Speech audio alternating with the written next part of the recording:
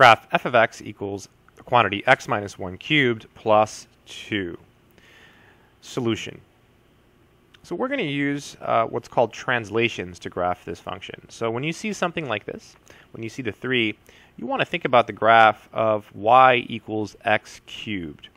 That's the parent function or the core function or the mother function. This is the one we're going to be shifting. So this graph is really tough to draw, at least for me. It looks like this. It comes down from the bottom, and then at 0, it actually flattens out. So it's actually horizontal just at 0, so really hard to draw. That's the graph of x cubed.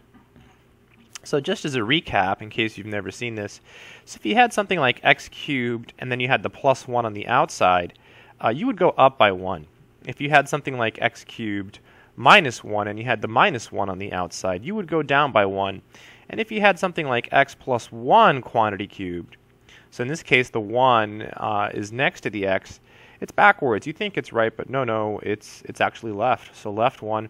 And if you had something like x minus 1 cubed and the negative is next to the x like this, you're subtracting from the x, you think it's left, but no, it's actually right. So whenever it's outside of the function, it's just up if it's positive, down if it's negative. And when you're adding and subtracting to the x value, it's always backwards. So in this particular example, we're subtracting 1 from the x, as you can see here. So we think it's left, but no, it's right? It's backwards. And then we're adding 2 to the entire function, so we're going to go up by 2. All right, so to graph this, we'll draw the y-axis, and then we draw the x-axis. So there's x, and there's y. Okay, and we take our picture, right, our graph here, this green graph over here on the bottom left, and we go right 1 and up 2. So right 1, and then up 2, and then I'm going to put a dot. That's where we're moving this blue dot here is now here. And now we're just supposed to draw the graph. However, this is probably going to cross the x and maybe y axes. So let's go ahead and find the intercepts before we draw the graph. So to find the y-intercept, that one's pretty easy. We just plug in 0 for x, always, no matter what. So f of 0 is equal to parentheses 0 minus 1 cubed plus 2.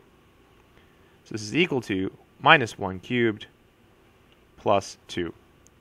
So when you have minus 1 cubed, you get minus 1. So minus 1 plus 2 is just 1. Right? That's just 1. That's just 1. So the y-intercept is 0, 1. That's the y-intercept. Okay, that'll be our y-intercept. To find the x-intercepts, we take the entire function and we set it equal to 0. Right? So let's do that. So to find the x-intercepts, we take the entire function and set it equal to 0. So we have x minus 1 cubed plus 2 equals 0. And then we have to subtract the 2, so we get x minus 1 cubed equals negative 2. Now to get rid of the 3, we'll take the cube root of both sides. So we get x minus 1 equals the cube root of negative 2. And then to finish, we would just add 1. So we end up with x equals 1 plus the cube root of negative 2. So what is this number? It's going to be a really small number. Let me type it into my calculator. I haven't done this problem. 1 plus, and then it's the cube root of negative 2. So my calculator, what I do is I write the cube root as the 1/3 power. Yeah, it's like negative 0.26. It's super small. So approximately negative 0.26 via a calculator. Okay. So there's one x-intercept. It's like right here. So this is negative 1, so this would be negative 1.26. Like, it's rough. That's a rough estimate. And the y-intercept is 0, 1, so maybe it's here. Okay. And so now we're supposed to draw our graph. So let's do that carefully. It has to have this shape. Okay, so maybe it looks something like that.